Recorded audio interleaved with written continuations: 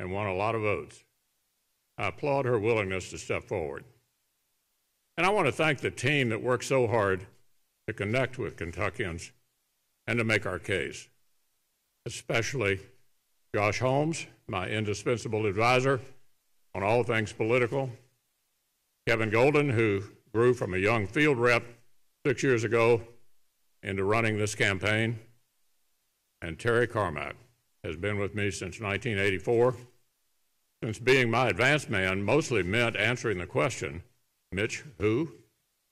So most of all, I need to thank my best friend and partner. Elaine is an incredible person in every respect. She's stunningly accomplished as a leader and a public servant, a walking manifestation of the American dream.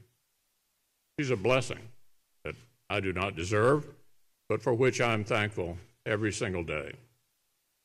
The people of Kentucky had a clear choice, and they sent a clear message. Tonight, Kentuckians said that challenging times need proven leadership, and our nation will need Kentucky values and Kentucky ideas to defeat this virus and regain our footing. The working families in Paducah, the miners in eastern Kentucky, and the farmers across our state, the healthcare workers in northern Kentucky and the teachers in Louisville, the law enforcement officers in Bowling Green, and the service members stationed across the Commonwealth are all going to continue to have a voice in every important national decision. I'm the only one of the 4 congressional leaders not from New York or California. I look out for Middle America. And I've been sent back to Washington so the working people in this country who make things and grow things and mine things and raise families in our smaller cities and towns and teach our kids our values are going to keep their voice, keep their influence, and help our nation come back even stronger. The trust of the people of Kentucky has literally changed my life. When I witnessed Dr. Martin Luther King's March on Washington speech as an intern back in 1963, I dreamed about doing big things to help my state and our country. I never imagined Kentuckians would make me the longest-serving senator in our state's history, or that my fellow Senate Republicans would make me the longest-serving Republican leader in U.S. Senate history. Together, we've used Kentucky's front-row seat for the good of our state and of our nation. We've made historic progress in rebuilding a federal judiciary that respects separation of powers. We've confirmed brilliant and qualified men and women who revere our Constitution. We've delivered historic relief and major legislative victories for Kentucky and for all 50 states. We've rebuilt our national defense and deterred our enemies. And in a turbulent time, we have accomplished all this while protecting the Senate's own rules and core traditions. The Senate kept the heat of intense partisanship from damaging our institution forever. The framers' firewall held the line. So tonight, Kentuckians said, we're not finished yet. Kentucky wants more of the policies that built the best economy in modern history, not socialism that would stifle prosperity and hurt workers. We want to continue rebuilding our military and leading around the world, not to cut bad deals or just hope our adversaries will ignore us. We want to keep treating China like the threat it is, not settle for a future where America slides into second class.